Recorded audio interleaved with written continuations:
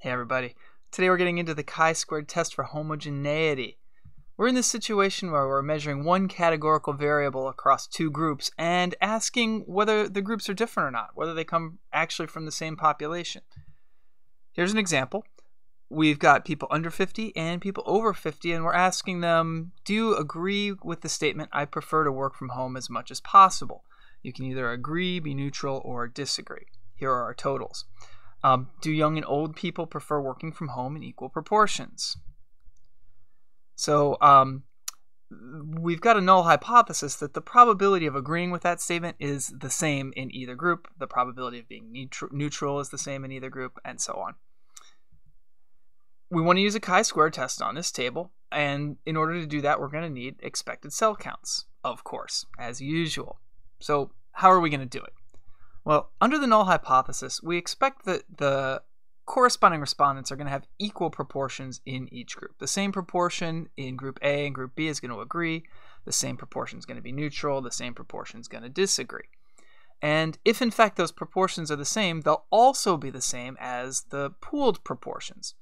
So the overall proportion that agree, neutral, disagree. So let's get those pooled proportions. We take the total number that agree and take it over the total number period. The total number that are neutral, take it over the total number period, and so on. We're going to multiply those by the different row totals, and those are going to give us expected cell counts. Here's what we get. As usual, we don't worry if our expected counts aren't integers.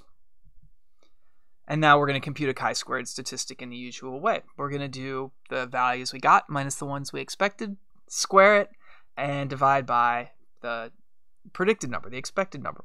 Add all those up, you get the chi-squared statistic. There's the calculation. We get 6.84.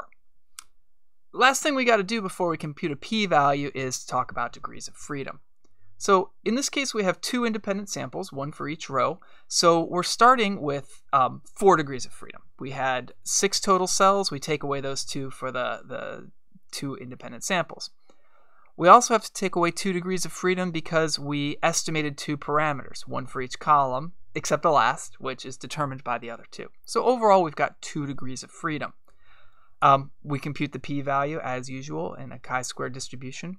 Probability that chi-squared is greater than or equal to that 6.84 that we got in chi-squared of 2, and we get 0.033. So this provides good evidence against the null hypothesis.